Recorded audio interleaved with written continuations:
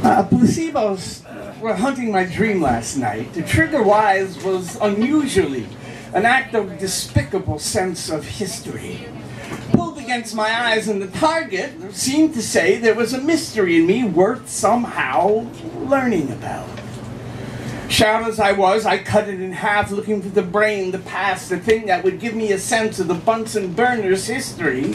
I wanted more than the morgue of life on my autopsy table that would give me a cheer, a wonderful dance, a systematized sense that taps me on the shoulder and invites me into the dance.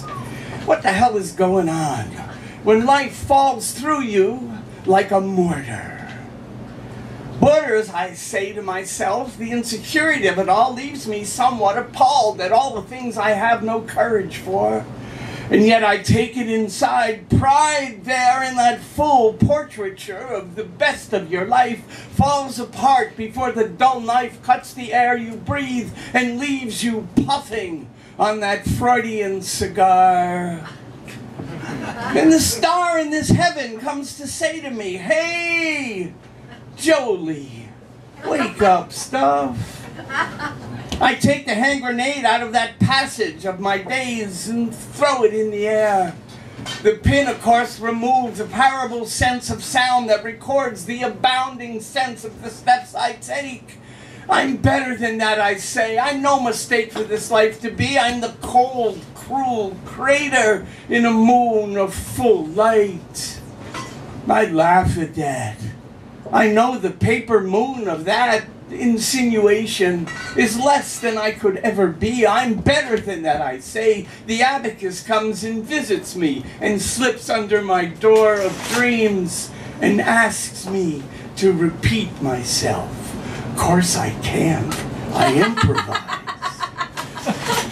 But something more to be the shoulder, the great guest of it all, stands in front of me. Sweet in such sensuality, I am reacting to it. I have no control. I'm young again. I'm rolling all over. My stretcher bearers on overtime have shoved to the end of the page. I take it inside and pride comes and takes me in. I say, drink? Something to think about before your age found its little egg that hatched and leaved you in bad toilet training?